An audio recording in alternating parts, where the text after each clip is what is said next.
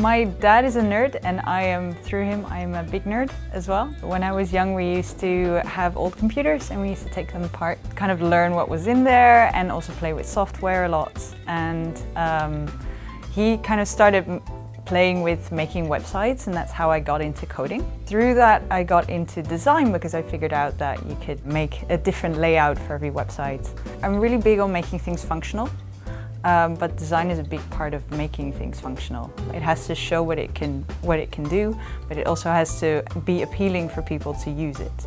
If I see something beautiful that doesn't have any function to it, unless it's a painting or something, unless it's really a work of art, but if it's like a design, I don't think it's suitable. I don't think it's useful for people.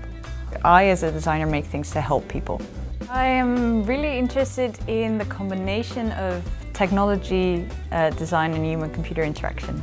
Because I'm a nerd, I love technology and I love combining it with design in order to make it look nicer, more appealing, be more useful. And I'm really interested in how people use things as well, or its psychology. So I kind of love that area in between.